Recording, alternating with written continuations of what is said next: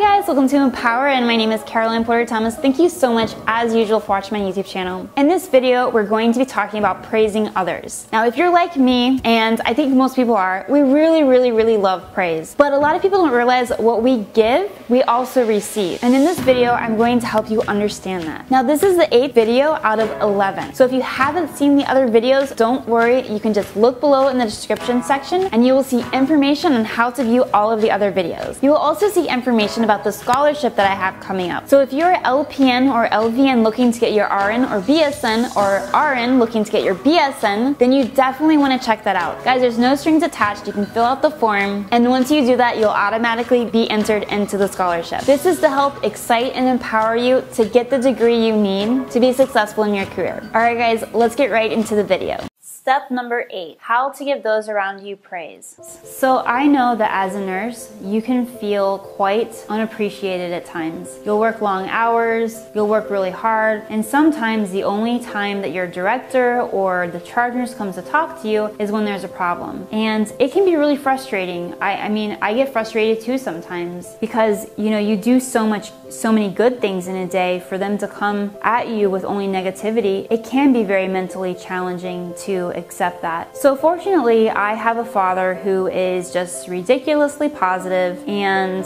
he always said, you know, silly praise sentences to me. And, you know, when you hear these things, they do make a difference. So I do say silly praise statements, and, you know, in very simple and easy ways. For example, just the other day, I was working with this amazing nursing assistant, and it was just so refreshing to be with somebody that really cared for your patients.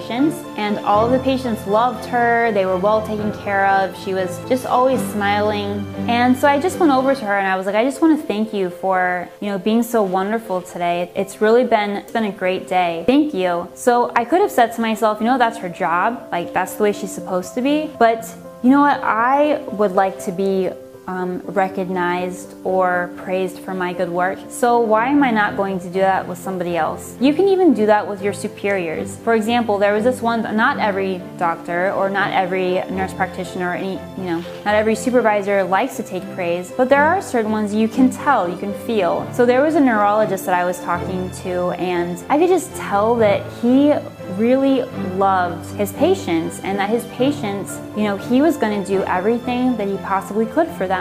I would see him coming early, staying late, taking on more patients than he really could, but just doing his absolute best. And so I told him one day, I said, you know, your patients are really lucky to have you. And believe it or not, like he was actually just so taken aback, and he was like, yeah, thanks for saying that, you know. So you never know.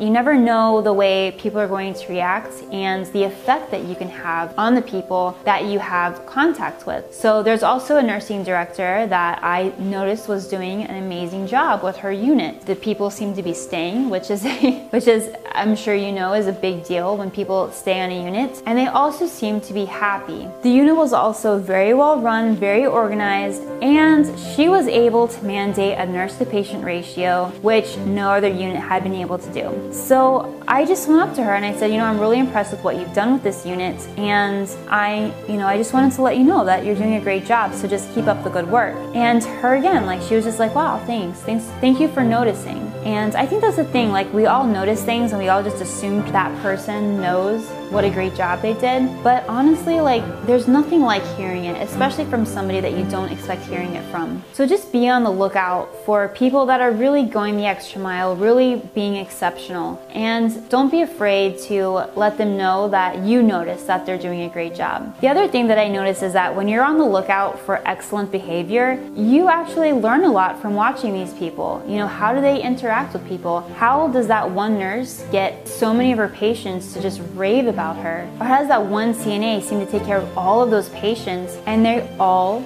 look amazing? They're all taken care of. So how do they do that? So, I mean, not only will you be learning about giving other people recognition that they really deserve, but you'll also be learning about how to be a better nurse yourself. And I promise you that when you give other people recognition, you really won't need it as much for yourself. So I do want to elaborate on this a little bit just to kind of show you how powerful praise is. So when I was going to middle school, I was told that I had a learning disability and that I needed to be tested so that I can basically be put into special needs classes. So my parents said, okay, fine, she can do the testing or whatever, but you have to know, and this is my father speaking to the principal of the school, he said, you have to know that my daughter's a genius. And as ridiculous as it sounded, I mean, here I am being tested for learning disabilities. I'm far behind all of my other peers. I couldn't believe that he said that. And those words of praise really stuck with me. And so even when I struggled through the end of middle school, and I also was held back an entire year in the 8th grade and also struggled in high school, I always had that feeling that I am a genius. So my dad planted a seed through positive words that really stuck with me. And I think that it stuck with me more because I was in a very vulnerable situation. It was a very embarrassing situation, but again, extremely vulnerable. And so what I noticed too is that you really might not know what that other person just went through. What if they're being the best CNA or the best nursing assistant because they were just yelled at? So they might feel very weak and very vulnerable and very beaten up, but if you give them kind of some positivity, you might just change their life. You can never underestimate the power of your words. So here are some of my favorite things that I love to say to my fellow staff members. And they include, wow, you're the best. I can't believe you did that. That's amazing. I also like to just say thank you. Thank you so much. That really helped out. Or, wow, you noticed that? That's great. You're so smart. I am completely amazed by you because you have done so much and it's only 9 a.m. You're truly amazing. Wow, you look beautiful today. Who doesn't like to hear that?